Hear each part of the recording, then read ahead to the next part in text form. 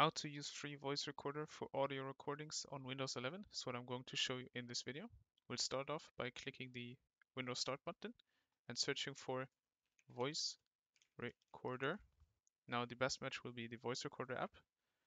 This is the new voice recorder app from Microsoft itself. You might get a update when you first launch this and have never before, but once you're done, it will connect to your microphone and you will see this interface. Now all you got to do to record your voice would be to click the blue button or Control R. Now as you can see, now it's recording my voice or my audio, and these blue circles going outwards will show you that your voice is being recognized. Now there's the pause recording button, which will pause the recording. Now resume it. This will resume the recording. And now you can enter some of these so-called markers to find special spots in your audio recording later on when you're editing the voice. Now, in order to stop the recording, click the blue button in the middle. There you go, which will immediately send you over to your already recorded audio files. Now, what you can do here is listen to it. You can go back and forth.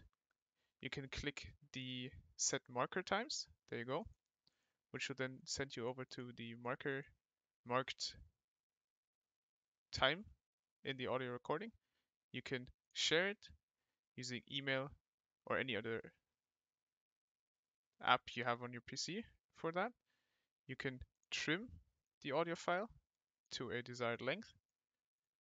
You can delete recordings, either the one you have here or others you have recorded in the past. You can then rename it. Let's say free voice recorder. Now rename. Now, as you can see on the left, it's free voice recorder, name changed. Now, what you want to do, if you want to save this somewhere specific, click three dots in the bottom right, click open file location, which will then come back to you, and then you can drag the file to your desktop or wherever you want it to be.